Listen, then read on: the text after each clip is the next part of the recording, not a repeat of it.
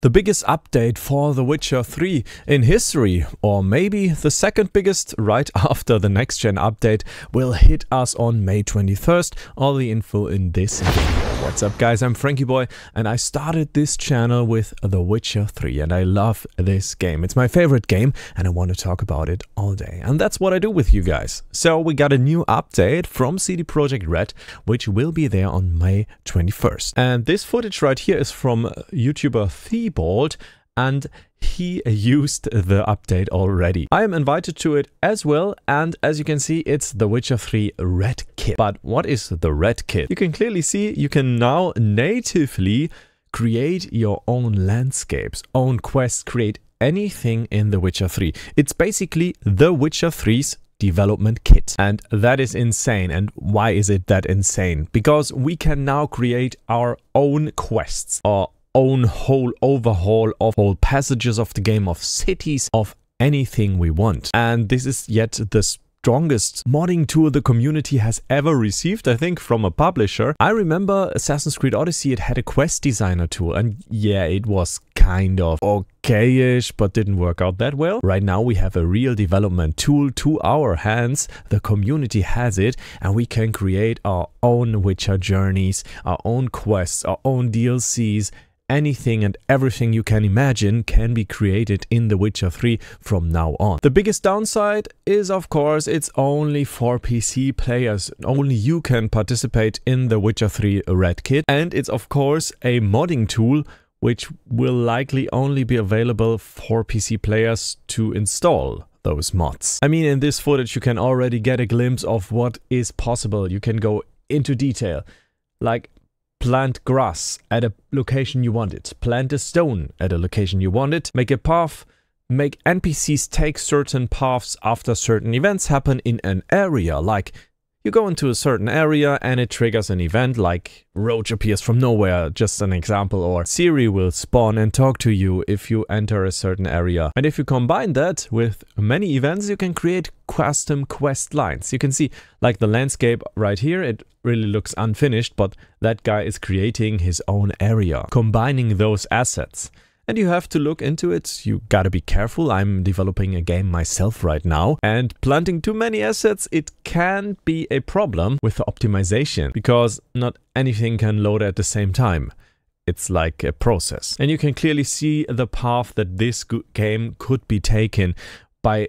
Like anything can be adjusted. There could be new ways to explore the world, like new paths created in Novigrad simply for you to enjoy, like new staircases or so. And that has already been possible, so kind of with the mods. But right now this is, I would say, the strongest modding tool that had ever existed for The Witcher 3. And here's my bet.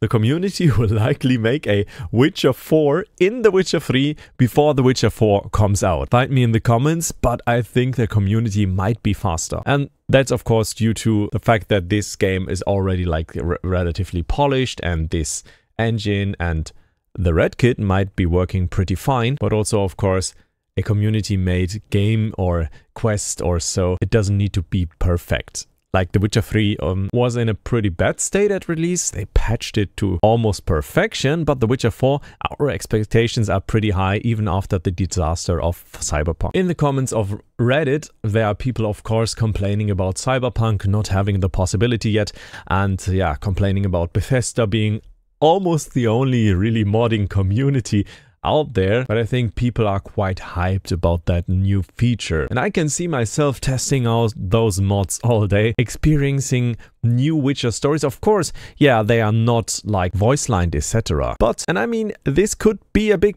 copyright problem, but you could take Geralt's voice, put it into an AI and put out the quest lines in AI voice. But yeah, I see a huge copyright problem right there.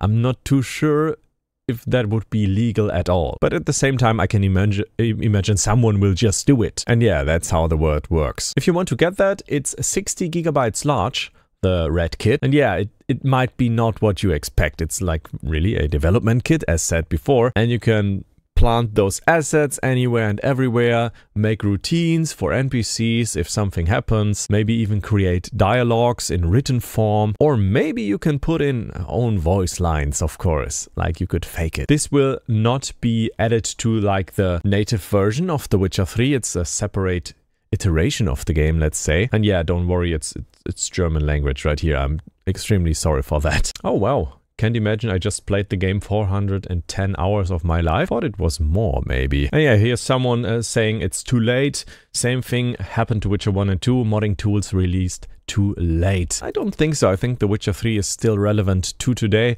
It will be more relevant when Season 5 hits Netflix. It's the last season and maybe one of the worst seasons. I'm curious. I will watch it and make a review about it.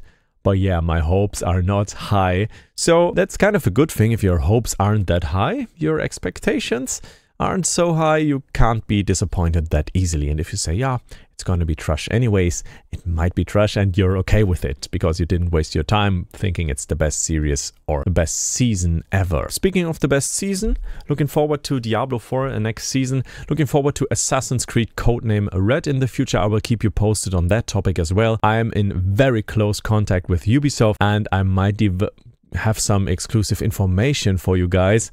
And I will also start a podcast with Your Raptor on Assassin's Creed. I think we're starting next week, right? Yeah, so we want to talk about leaks and all the good stuff happening. So if you like Joe Raptor, you might be home here as well to check out the podcast we will be releasing weekly. Thank you so much for tuning in. Thank you for all the love. Almost 11k subscribers now on this channel.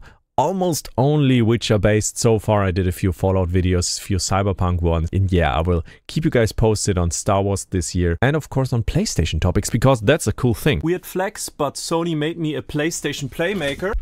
What an honor. I'm one of like 6 persons in Germany who became one. Yeah, I will keep you posted on Ghost of Tsushima 2, hopefully.